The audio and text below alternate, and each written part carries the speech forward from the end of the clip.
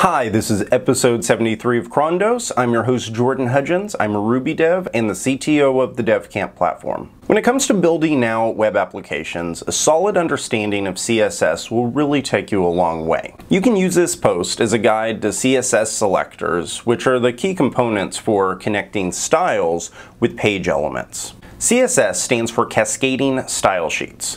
Your CSS files are where you can place the rules that'll dictate the look and feel of your application. So if you imagine the components of a website being like cogs in a machine, your HTML and CSS elements would be separate entities.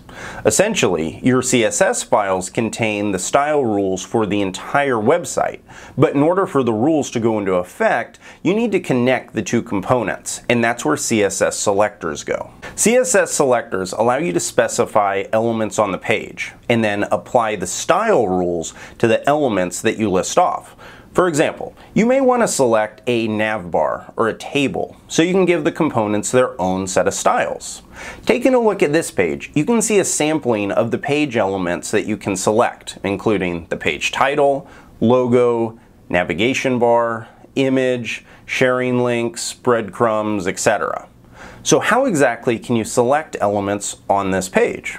Much like the HTML markup language, there's a specific syntax to use for CSS styles, and that's what we're going to walk through today. Starting with the basics, there are two main ways to select items on a page. You can select elements, such as divs, h1 tags, which are heading tags, that kind of thing. For these, the element name itself will select the item on the page. So if you select an h1 tag and you apply a set of styles to it, it'll affect all the h1 tags on that page. Next, you can have the system find unique IDs. For selecting ID, you use the hash symbol right before the name of the ID. Classes are attributes that you can use multiple times. In order to select a class, you use the dot selector syntax. So you put a dot right in front of the name of the class. In this image, you can see each one of the selector options. The div element is selected and given the background color of red.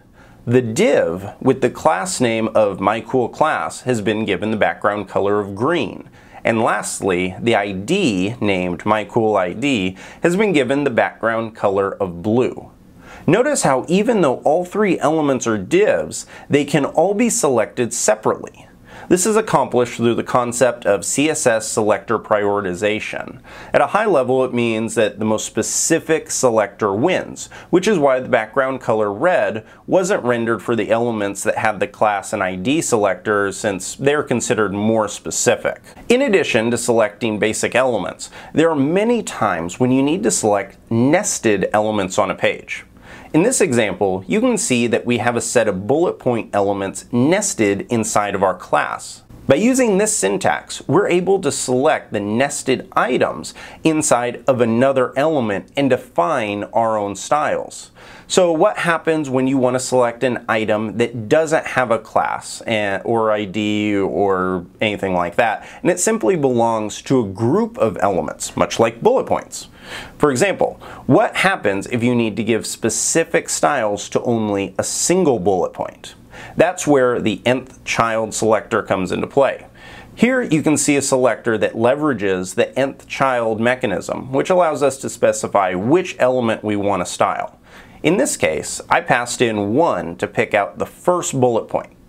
Nth Child Selectors are part of a special group of selectors called Pseudo Classes. The list of Pseudo Classes is relatively extensive, and I placed a link to the full list along with the link to the CSS Selector documentation that you can use to further your knowledge in the show notes. I hope that this has been a helpful guide to CSS selectors and that it can help you build custom styles into your next web application.